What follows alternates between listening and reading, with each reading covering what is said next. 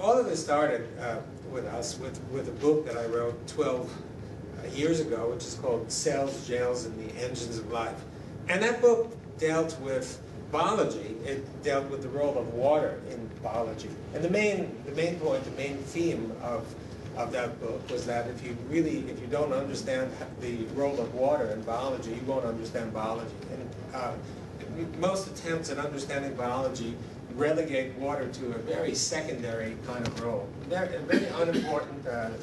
Water is essentially the carrier of the most important molecules of life, like proteins and DNA. Proteins do most of the work, and the water just sits there to suspend the proteins and not much more. The book challenges that view and presents evidence that water is absolutely central to everything that the cell does. So, and out of that came the idea that the water that was sitting inside your cells and my cells is not like water in a glass. It's actually ordered next to surfaces. So it's something like this: if you have a protein, which your cells are full of, usually the charged regions of the protein are on the surface of the protein, and the water is right next to it. So what happens? Well, what happens is that the protein tends to order the water molecules out to some level. And it was really difficult to figure out how far this ordering occurs. Now, the biology textbooks will tell you that there may be 1 or 2 or 3 ordered layers, not more. And the book suggested that there might be dozens, if not even up to hundreds of layers. And we're interested in finding out much more about this kind of ordered water and what it was like and such. And the one clue that we had was that this acts pretty much like a crystal, because it's ordered, just like, for example, ice. And ice excludes particles and solutes as it forms to form the very regular crystalline structure. So we knew that was the case.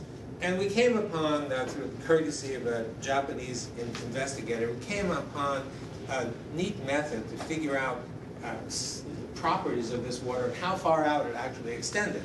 And that's shown here. It's very simple. The hydrophilic surface is that of a gel. So here's the edge of the gel. We put the gel in a chamber, and then we dumped in a suspension of water and particles. Now, the particles that we used are microspheres, and they are just what they say, little spheres, micro-sized, typically 1 micrometer in diameter, and you can buy them. They're very readily available. And the idea was this, that if there's some kind of ordered water, and the ordered water tended to exclude these particles, by measuring the zone of exclusion, we could tell how many particles, how many water molecules were ordered. This was not definitive, but it gave us some idea of what might be happening. So we did the experiment, and what happened, what we saw, is that right after we put the suspension in, the particles were expelled progressively from this area. And the video stops here. If you look in the microscope, you'd see these particles dancing around in Brownian motion, but they would never enter back into this region. So this region looked like, conceivably, might be the extent of the exclusion zone, or the extent of the, so I should say, ordered water region. And it was pretty large. We're talking 50 or 60 micrometers, which is substantial. So we call it the exclusion zone, because it excludes particles, I'll show you later, solutes, or EZ, which is sort of easy to remember. So another example of almost the same, just to reinforce, is a piece of Naphion. Naphion is a polymer, has a backbone just like Teflon. It has a lot of charge groups, sulfonate groups, which makes it charged. So you take a piece of Naphion, you cut, it's a sheet, so you cut the sheet as you like, lay it down on the bottom of the chamber, and add the suspension of microspheres in water and see what happens. And what happens is pretty much the same as I showed you in the previous slide. The exclusion zone builds, and it keeps building, and I stopped it prematurely here to actually build somewhat to maybe 400 micrometers, 300, 500, an enormous distance by molecular standards that you can see even without the microscope that we use here. So by now, this finding has been confirmed in many laboratories, and in fact, we discovered that it was published in 1970 by a group, almost the same experiment. We hadn't known about it, same results. So the first issue is generality. these exclusion zones, are they general, or is it just these couple of examples here? And we spent quite a few years testing, and just to summarize, the surfaces that create these zones are many kinds of gels, many kinds of polymers, charged especially, hydrophilic polymers, biological surfaces of various sorts, and even single molecular layers on gold, self-assembled monolayers. That is, one molecular layer seems to be enough, it's like a template, enough to create whatever happens in this zone. What's excluded from it? We found essentially everything down to at least molecular weight 100 and even lower. Okay, 100 is clear and lower is iffy, but I think it's true. And just an example of small molecular weight substances that are excluded is shown here. So at the bottom, we have a piece of Nafion, put in a chamber, and all we've done is add water and pH-sensitive dye. Now, the pH-sensitive dye, just like litmus paper, it changes color depending on pH. So the main point here, though, is that these dyes, it's a mixture of 4 or 5 different dyes of molecular weight, roughly 100 or so, and they're excluded from this region because you can see this region is clear, has no dye in it. You can see it better on my computer, but it's there. So that's an example of the kind of exclusion. More important, I think, is the pH value. So this has the orange color corresponds to a pH of 3 or less. That's very acidic. It means it's just full of protons, positively charged protons. We've actually measured in some cases using a different kind of probe, pH 1. This is extremely full of, full of protons. So to summarize, I just wanted to summarize the first issue that almost everything is excluded. Now the next question is whether this zone really is physically different from bulk water. And I suggested that it might be, that that's what's responsible for the exclusion. But I haven't really shown you any evidence. Now, what I'd like to do is to provide the evidence. I'm not going to do it in detail, except for one finding. Most of it's been published, and it's also in the book that is sitting out there. Just quickly summarize, and I'll show you one example of one of those pieces of evidence. The first is that the water molecules inside this exclusion zone are more constrained than bulk water, and the technique we used. And the molecules are more stable than bulk water. We found that this is not neutral. The molecules actually inside the exclusion zone are negatively charged, typically. We found that they also absorb light. They absorb light very much at 270 nanometers. That's in the UV region. Bulk water doesn't. It's more viscous than bulk water. The molecules inside the exclusion zone are aligned. We measured birefringence, used birefringence to show that. And the molecular structure appears to be different based on the infrared absorption. I'll go into that in a moment. Different from bulk water. And optical properties differ also. The 2 Russian groups measured the refractive index of the exclusion zone water compared to bulk water, and it was about 10% higher. Both groups found the same. So I just want to briefly go through the negative charge because that's really important for what follows. And the experiment that we did to check it was we put a gel next to water. So inside means the inside of a gel. This is a polyacrylic acid gel. And we put it next to water. So outside the gel, inside the gel.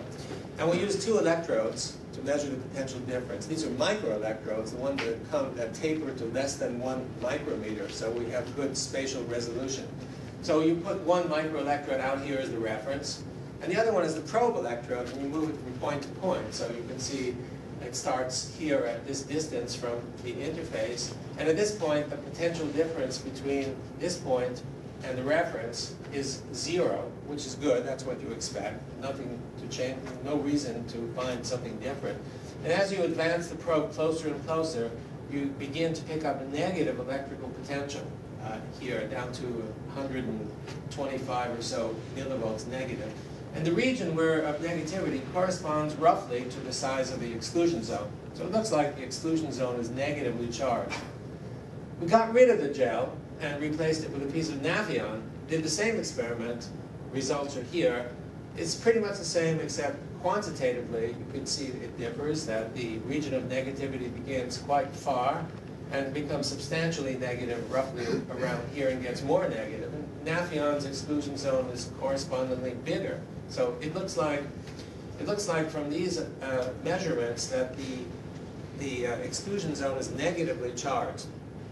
So it's a little odd that it's negatively charged because remember we started with water. Water's neutral. So how do you start with something that's neutral and you wind up with something that's negatively charged? You can't just invent the charge, pull the charges out of a hat. So an idea is that, well, maybe the water molecules are somehow splitting into negative and positive regions, and we're measuring the negative one, and therefore a positive one should exist somewhere out there.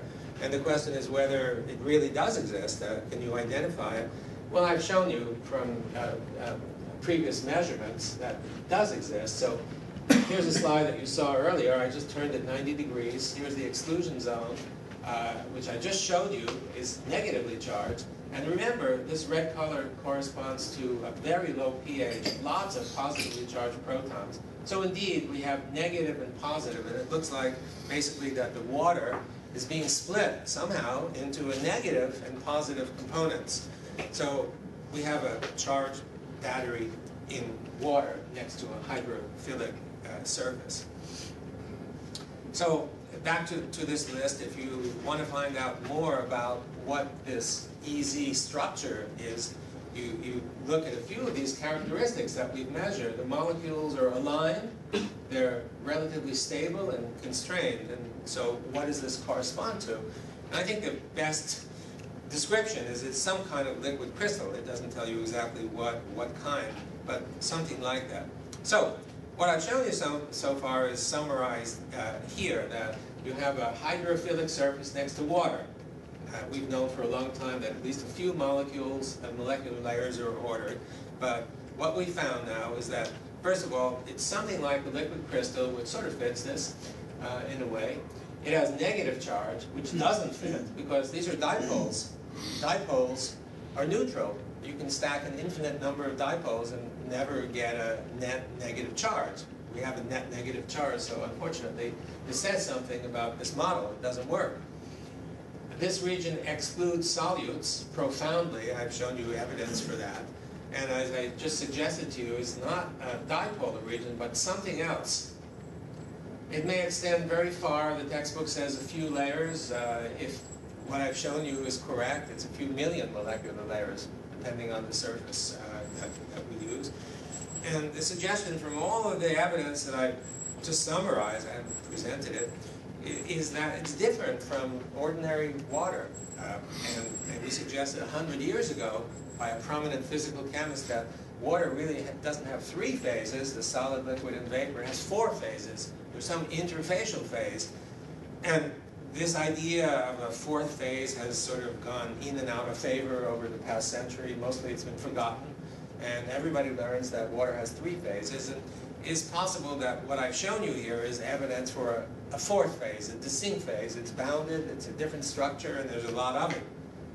So, oops, I guess I omitted the important slide, but it's okay.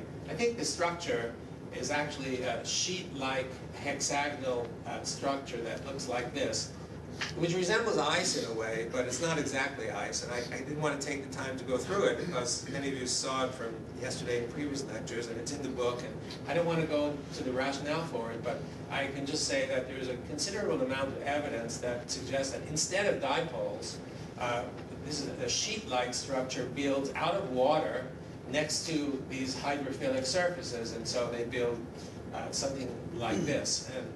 And this structure, if you look at it, just take one plane, it looks something like this. And the ice structure, those of you who know it, consists of hexagonal sheets stacked up on one another. This is kind of like it, but the sheets are actually out of phase, shifted relative to one another. So it's not exactly ice. It's different, but it's ice-like. And if you count in these sheets, if you count the numbers of oxygens and hydrogens are here, you might think, well, you know, water is 2:1 to H2O. This is not H2O. Actually, it's H3O2. So it's not water. this thing has, if this is correct, the water has undergone a chemical change to a new species that looks like H3O2, not H2O. So the answer to question number 2 is the easy, physically distinct from the bulk, and I think the answer is yes. I've shown you evidence, and the best evidence we have is that it's a layered honeycomb kind of structure. Okay, now, next question is, if we have a battery, the exclusion zone is negative, the next region is positive. What charges the battery? You can't get something for nothing. And so it's like your cell phone battery, you know, you need to plug it in periodically to recharge it, otherwise you're out of luck. So what charges this water battery? And it took us a few years before we finally got a hint of what might do it. And it turns out it's light. And thank you, Don, for the introduction about light. Incident. How did we find out? Well, we started with a casual experiment by an undergraduate working in the lab who walked by. We had a preparation here showing the microspheres and the exclusion zone. He brought over a lamp and shined the lamp on it. And what happened was that, so here's the exclusion zone. This is a piece of Naphion, exclusion zone, microspheres. And when he came over with the lamp, the exclusion zone expanded. And when the lamp took away the lamp, the exclusion zone came back to its normal size. So from these experiments, we did many experiments, and we published several papers. And basically what we found is that all wavelengths of light from UV to infrared through the visible were effective. But by far, the most effective was infrared. Infrared wavelengths, for reasons that are not clear, you'd expect that UV would have higher energy, but infrared was really powerful in growing this exclusion zone. We could use weak infrared sources, weak enough that the temperature of the chamber would never increase by more than 1 degree, and we could, if it was on long enough, the exclusion zone could build to 10 times the original size. So infrared, well, you know, infrared is typically associated with heat. That's the most familiar manifestation, but actually infrared is all over the place. It comes from the chairs and the rug and you and me, and if we were to turn off all of these terrible lights and do the experiment, growing an exclusion zone, we get pretty much the same result as if all the lights were turned on, because there's an infrared coming from everywhere. If I were to use an infrared camera without these lights, I get a perfect image of all of you. So infrared is literally free energy that we get. This is the energy, this free energy is what's used to build exclusion zones. So you have a situation like this. You have a material and easy water, and you add more infrared, or just the infrared that's around, and it grows the exclusion zone. And okay, so the answer to question number 3 about the energy was a quick summary, a lot of results, is that the exclusion zone buildup is powered by photonic energy, which orders the water and basically charges the water battery. So the situation is sort of something like this. And if you think about it, you know, it seems exotic: light, water, etc. Light giving energy. On the other hand, if you think about the plant, what plants do exactly that. They take the energy, electromagnetic energy from the environment, and they use it. They convert it into chemical energy, which does all kinds of work, metabolic work, and growth, bending, what have you. And I'm suggesting that the same thing occurs in water. It's not a surprise, because plants are made mostly of water. So this glass of water contains energy, and that's why I use this familiar equation, almost familiar. You guys are mostly Einsteinian, so an equation similar to this is one that you know quite well. But what I meant is, even though the units don't match, that it's hard to separate energy from water. Okay, so now what about biology and health? I want to move to that. And how does this water stuff somehow relate, or possibly relate, to health? And I'm going to present to you a potpourri of different ideas, which may seem somewhat unlinked to one another, and a lot of it is speculative. But I want to suggest to you that the water and light play a very critical role in your health. Okay, first thing is, you know, we receive infrared energy all the time, and also visible light and such. And the question is whether, just like plants, whether we can use this energy for anything useful, or do we simply absorb it and re-radiate it without making any use of it.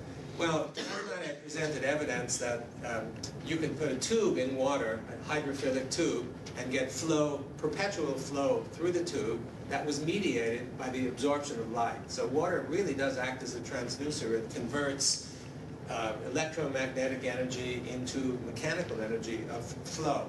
But so we receive this energy, and just like plants, the question is whether we do pretty much the same thing that plants do. In other words, do we sort of photosynthesize? Now, I'm not suggesting that we photosynthesize, sorry, but I'm suggesting to you that we might use light in some ways. Of course, photosynthesis involves many different steps, some of which are not known. The first step in photosynthesis is to take the light next to a hydrophilic substance, a chromophore, and split the water into positive and negative. That's exactly what we're talking about here. So you know, if you were nature, Mother Nature, and you progressed from plants to animals, would you simply drop a process as successful as photosynthesis, or at least the first step or two of photosynthesis? Or would you keep it as maybe a backup measure, or even more than a backup measure? So I'm suggesting that that actually may be possible, that you're using this energy. Now, if that's true, the question arises, well, gee, you know, if we're getting energy from water, can we avoid eating? Sounds preposterous, but some of you know that there are people called breatharians who essentially don't eat. They basically just drink. And actually, one example, someone in a humid environment who actually doesn't even drink and doesn't eat. Now, I'll just show you about this guy because I happen to know very well about this fellow. Some of you will know Prahalad Jani reported he grew up in a cave somewhere in India, and he claims that he was approached at age 7 or 8 by angels. And the angels told him that he didn't need to eat or drink, in fact. And after 65 years, he reported himself to the local government and said, I haven't eaten or drunk anything for 65 years, and you guys ought to know it. So obviously it sounds like this is the biggest malarkey that you ever heard of. However, I think it's not. And the reason I think it's not is that I came into contact with the physician who led a group of 15 physicians who examined this guy, put him in the hotel room, in the hospital room, sorry, for 2 weeks. And the place was sealed, filled with video cameras, and filled with physicians ranging from urologists to pulmonologists to psychologists and whatever.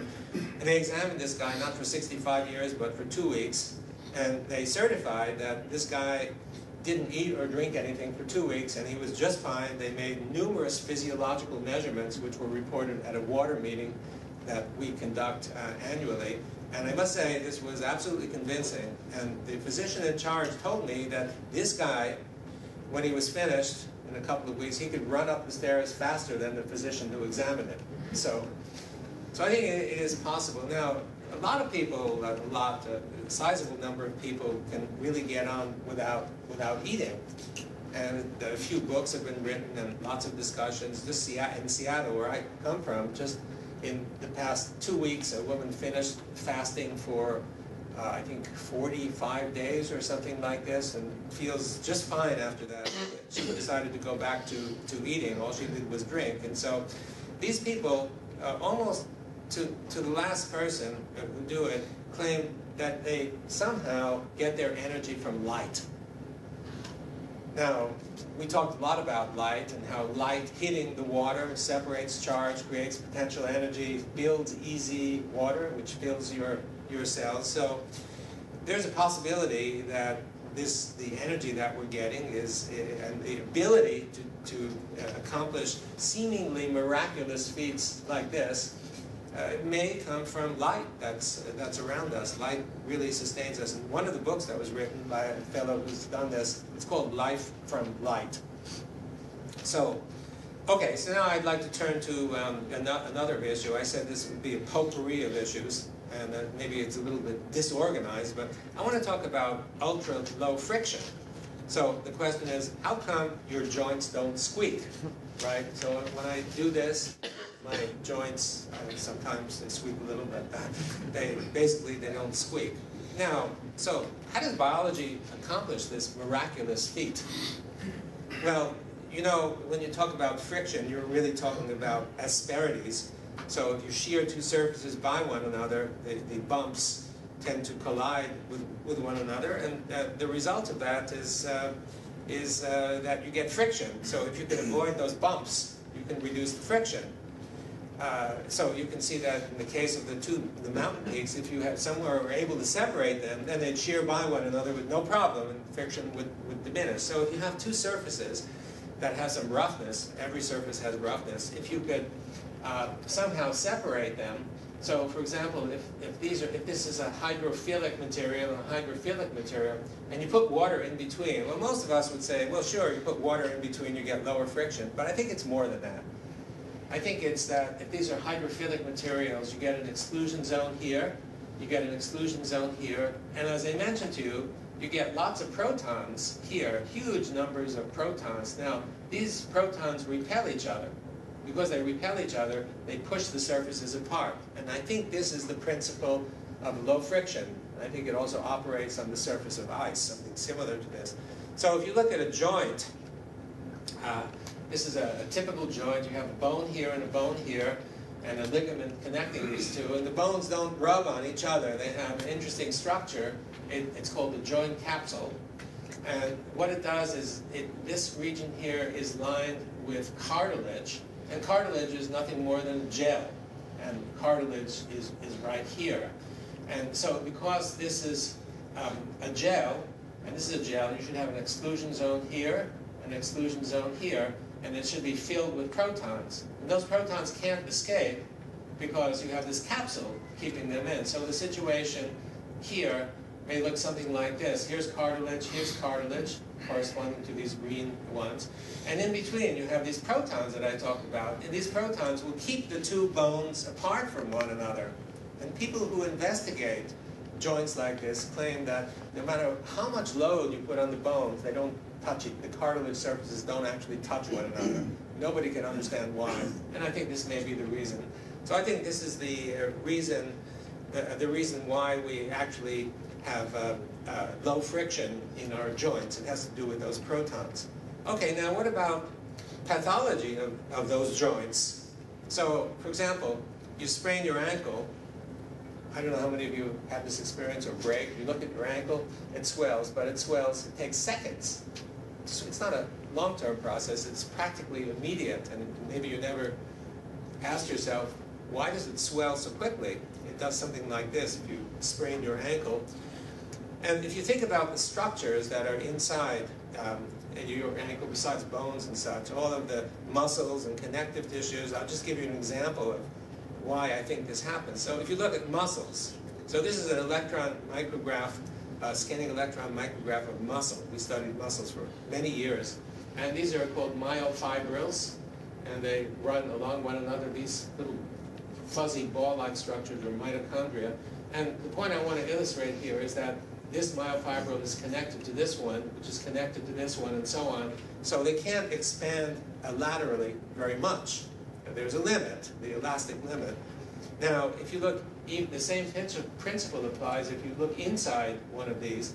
And this is a micrograph showing the protein filaments that are inside. Now, these are so-called thick filaments here. And thin filaments are actually pulled out because this is a stretched muscle. And you see a few interesting things, the most prominent of which are these interconnections between here. These are known as cross bridges between thick filaments. They're ladder-like structures, you can see, that run from here to here. So what does that mean? Well, conventional point of view is that these are actually used in force generation. and they may be. But in terms of the ability of this lattice to expand, they put constraints on the expansion because you have to pull on these crosslinks and they can expand just so much. So this keeps your tissue from expanding very much in the face of forces that might want to expand, like EZs building next to these protein surfaces. So the crosslinks restrain EZ buildup. I'll just show it more clearly here. So here's one of those thick filaments. Here's another one.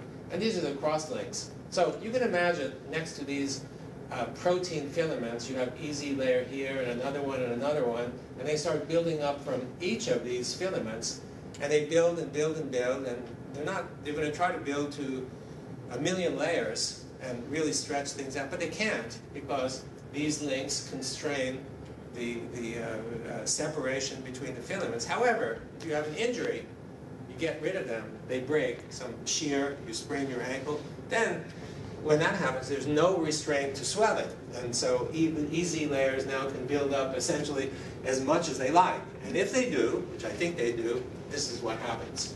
And I think that's the reason why when you sprain your ankle, why it swells in the matter of just a few seconds. And I think also the principle is similar for gels and polymers that swell, but we won't go into that. Okay, now next, what about the role of the exclusion zone in the health or behavior of cells? So, cells are full of proteins. Around each protein are EZ layers, so cells are basically full of EZ water. And this actually underestimates what the packing that you see inside the cell. I'll show you in a moment. Because of tight packing of these proteins, they're actually right next to each other practically. Most of the water inside is EZ water. It's almost all interfacial water. And the cell, because it's almost all this negatively charged EZ water, the cell is negatively charged. This is not rocket science. So if you look inside the cell to see what the structure is really like, according to famous drawings, renderings from electron micrographs, you can see that it's really tightly packed. This is a 10 nanometer scale here. In fact, the average surface-to-surface distance between macromolecules is 7 water molecules. That's how tightly packed it all is. And so if it's basically all interfacial water, then most of the cell water is EZ water, and which we've known previously, but it just emphasizes the fact. Now, if most of the water is EZ water, and EZ water is negatively charged, then the cell is full of basically has a negative electrical potential. And it's been known for 70 years now that if you stick an electrode into a cell, you get negative electrical potential, 100 millivolts, 90 millivolts, something like this. And I think the reason is very simple. It's just that the water is negatively charged. Those of you who know biology, and who read a biology book, the mechanism that's suggested, it's very complicated. It has to do with the membrane. It has to do with pumps and channels and what have you. And oddly, people have not taken into account the fact that if you stick the same electrode into a gel made of polymers or proteins, no membrane, but the same electrical potential, pretty much. So the idea that is pervasive throughout all of biology, that the electrical behavior of the cell has something to do with the membrane, I think the evidence is against that. Now, this is a cell that's just sitting there and not doing anything. But cells do things, like, for example, a muscle cell contracts. Mostly it's just relaxed, but it undergoes, it does stuff. A secretory cell secretes. A nerve cell conducts signals along its length, so-called action potential. And I showed in this book that these kinds of actions involve water as a central player, that it's a phase transition, that the EZ water that mostly fills the cell converts to bulk water transiently. And that's what precipitates the action. That's what, for example, precipitates the muscle contraction. Now, when that happens, of course, bulk water is neutral, so you go from negative electrical potential to 0 electrical potential, and then the restoration back to the original state, you go back to the negative electrical potential. So just shown diagrammatically, what I'm trying to say is that when you have action, when the cell goes to work and does what it's designed to do, then electrically, what happens is you go from, say, nominally 100 millivolts. This is because of the EZ water is negative. When the cell acts, the EZ water converts to bulk water, and you get roughly 0. And then it restores, you go back to EZ. So this applies to any cell, whether it's a muscle cell that contracts, a nerve cell that conducts, or a secretory cell, what have you. The same principle applies. So this is called the action potential. I didn't give it the name, but it's known now for, I think, 70 or 80 years. And it's the same thing that happens along your nerve. So when the nerve conducts a signal, you get an action potential. That is, the water converts from the EZ to bulk back to EZ transiently.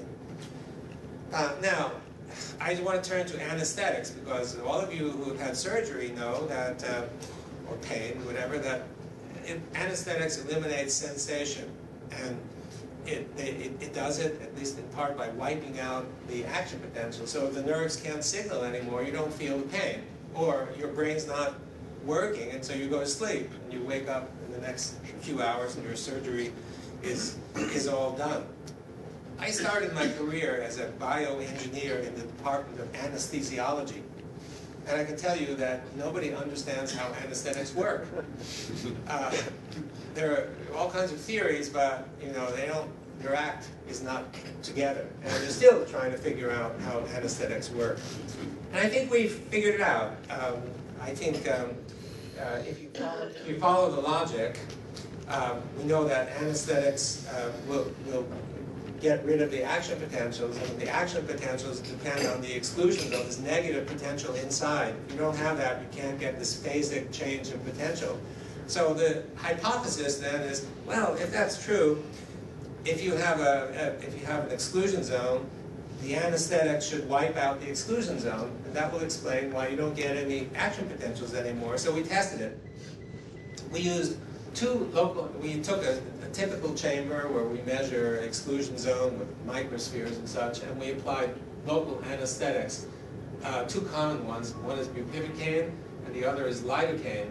And you can see that as you increase the dose, the exclusion zone goes from a normal size down to a much smaller size. This is reversible, and the concentrations used here are similar to clinical concentrations. So they both show pretty much the same result. And then we decided to try also a general anesthetic, the one that's commonly used now, isoflurane, and we get pretty much the same result, except we have this little pip here at extremely low concentrations. Well, it turns out that it's well known among anesthesiologists that if you have a very low dose of anesthetics, it's an excitatory state, not a depressive state. And in fact, when you get an anesthetic, as the concentration builds up, you go through this excited state before you go through the anesthetic state. So these results suggest that the mechanism of anesthesia, that the anesthetics act by exerting some effect on the water. Now again, this seems a radical hypothesis. However, none other than Linus Pauling, many years ago, suggested the same. He said, the noble gases, xenon, argon, whatever, they're anesthetics, but they don't interact with anything except water. They form clathrates with water. He said, I think that the mechanism of anesthesia involves water. And I think he was right. Okay, now what about pathologies and sickness?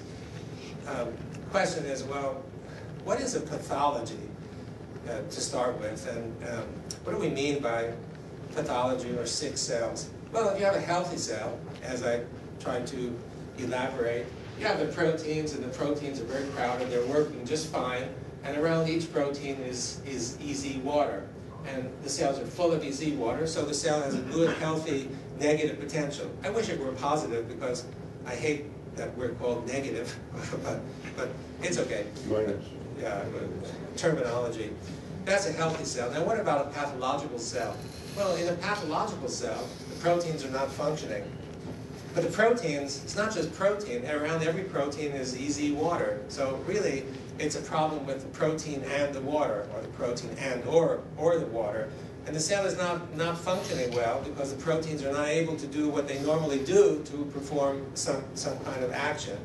So there's something wrong with the proteins, but also the cells have less EZ water, and pathological cells don't have minus 100 millivolts. They may be minus 60 or minus 50 or whatever. Those are sick cells. They're barely functioning. We experimented with them for many years earlier in my career. Now, so to kind of check this idea, we decided let's look at the substance that reverses problems that we have. The first one that comes to mind is aspirin. So, you know, whatever bothers you, whether it's a headache or inflammation or what have you, take aspirin, and aspirin seems to reduces fever. It seems to help a lot. Now, why does it help a lot? Well, nobody knows exactly why it helps a lot, but I would suggest that the hypothesis is that, well, it repairs this, it brings this back to its pristine state by building EZ, right, and doing that. So we did experiments with aspirin, and since aspirin reverses various maladies, and the question is whether it really does build EZs. And unfortunately, I don't have the final results, but these are representative results. This experiment was carried out by an extremely talented high school student with supervision. So here's the control. This is a surface, and here are the microspheres, and the exclusion zone is 300. And this is just one example, and she has many. Sometimes the exclusion zone in the presence of low concentrations of aspirin will build to up to 5 times the size as in the control case. So the data are now being processed and written up, so I don't have the final result, but it's clear that aspirin builds EZ. So we conclude that aspirin and anesthetics do what we might expect them to do, and it confirms the central role of exclusion zones in cell function. Okay, next topic, I have 2 more, I think, quick ones. Is your body neutral or charged? I don't know if you ever thought about that. And most of us are pretty sure that our bodies are neutral, right? No. No. What do you think? I can't see who you are, but I'm glad to hear it. I'm hiding in the back. Okay, and what do you think the charge is? I think it might be negative. I think you're right. Okay. But now, if you were to get up in front of a group and say, I think your body is negative, it might not be too popular, but just look at the arithmetic. That's why I never hide in the front. Okay, so you're roughly 60% of the volume of your body are cells. Okay, and the cells are negative. Everybody knows that. Now, the extracellular space, depending on where you look, maybe 20% or so of your space. And the extracellular space consists of collagen, elastin, various negatively charged proteins, which attract a lot of EZ water, which is negatively charged. So we're totally now like 80% of your body is built of negative charges. So we start building up. Now, what about the positive charges? Well, the spaces with the protons, the first one you think of is urine, because urine has a low pH. So you pee and you get rid of positive charges. You get rid of, when you sweat, the sweat has low pH, so you get rid of positive charges. When you breathe out carbon dioxide and water, carbonic acid, full of protons, so you breathe out positive charges. So out of this, this simple arithmetic, it looks like we're negatively charged, we're not neutral. And so a hypothesis, a simple hypothesis, that the body strives for the highest negativity. You are negative, you're not neutral, I would propose.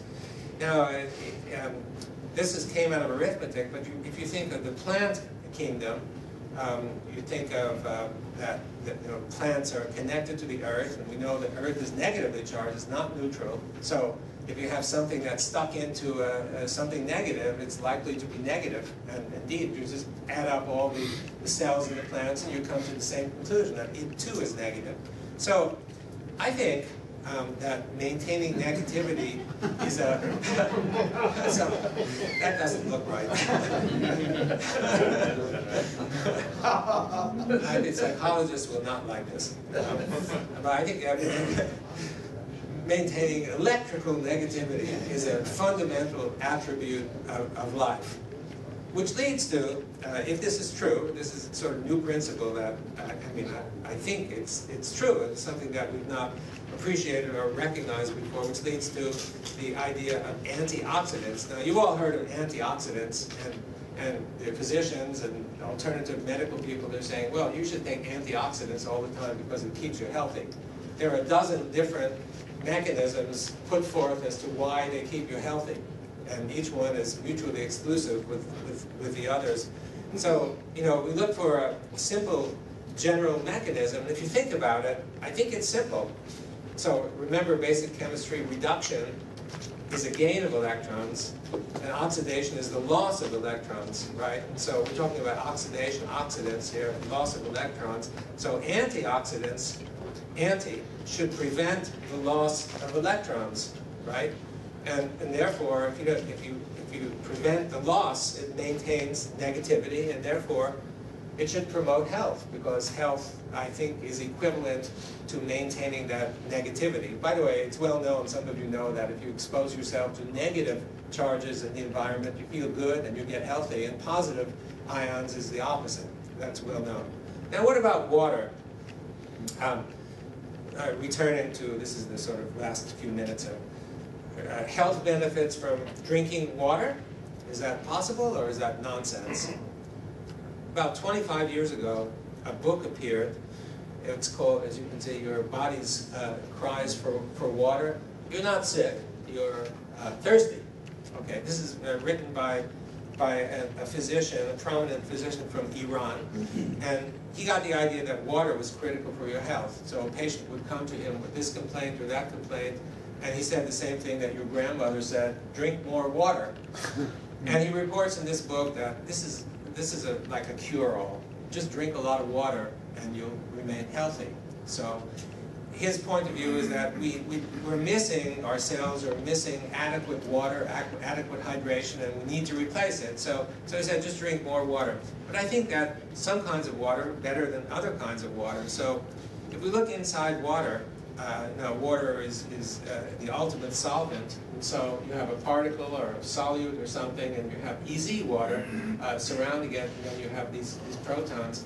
And one of the interesting features is that when you have minus and plus, you have a high dipole moment, right? And that's characteristic if you have EZ water, you have these dipole moments. And so if you think about it, so the cells are full of EZ water, and the cells are negative, and the cells that are sick are also negative. They're just slightly less negative. Then think about drinking EZ water. Well, first, if you drink regular water without EZ, ultimately those cells will rehydrate as they need to. But if you drink EZ water, remember, EZ water has big dipole moments because it's got lots of separated charges. So what happens is that those dipoles orient the right way, plus on this side, close to the negative cell, and get drawn in very quickly. And I think that's why EZ water rehydrates cells very effectively. And I'm not going to tell you about all the evidence, but people come to me because we run these water meetings annually, and various people have produced various kinds of water, and they have vast evidence, although not the double-blind clinical studies that we've all come to accept, but very impressive evidence that water not only can improve of various types, can improve your health, but actually that they can reverse pathologies. And I'm happy to talk with you afterward in details. We would like very soon to do objective tests on these waters to really see which ones are the best and which ones improve health. And also, if you think about drinking EZ water, right, you have separated plus and minus, that's potential energy. Now, if you swallow potential energy doesn't vanish, so what does it do? Well, again, you could just radiate it out, or it's possible that, that the water contains energy, no calories, but lots of energy. And so, you can remember the times when you've gone through some athletics and you're sweaty and tired, and you drink a few glasses of water, and suddenly you feel energized again. It could be psychological, but you really have to ask how much energy actually comes from the potential energy that's contained in the water, perhaps more than you would think. Okay, so the main conclusions here are that I think there are two or three. The first one is I wanted to emphasize the fact that water is it's not just a solid, liquid, and vapor. We've identified what we believe to be another phase of water. It's distinctly different from this one and distinctly different from this one. Well, it has some features of both of these. In fact, the molecular structure is kind of close to that. And I haven't told you this, but in the book you will find that in order to go from water to ice, in order to freeze, you must. It's obligatory to go through this phase and this phase. And if you melt the ice, it's obligatory to go through this phase before you get to this phase. And the evidence is in the book, no time to tell you. So water has 4 phases, I think not 3 phases. And water is getting energy from the environment all the time. Water is not just sitting there in equilibrium with the environment. It's actually an engine of sorts. It's taking in energy from outside and transducing that energy into other kinds of energy, 1 or 2 of which I just mentioned, but there are more. And I think that this water is centrally tied to your health, and maintaining this kind of water around each protein inside your cell allows those proteins to do what they normally do to perform whatever function the cell is required to do. And if this easy water is missing for whatever reason or is reduced, then your function is not optimum. And you need to replenish it in order to build back up to optimum function. I have a fair amount of contact with some of the alternative medicine people, and more of these people are turning from probiotics and vitamins and such as the cure-all and antioxidants to water as the central entity involved in maintaining health. And I think this is a revolution that's coming in the future. So a lot of this stuff is included in the book, and there are some signed copies out there. You could also, if you choose not to, buy one of these books. They're pretty cheap. You can look at ebnerandsons.com, the website for the book, and read a few chapters free of charge if you prefer to do that. So I think I'll stop here, and because I've used up all my time, and entertain some questions if you have any.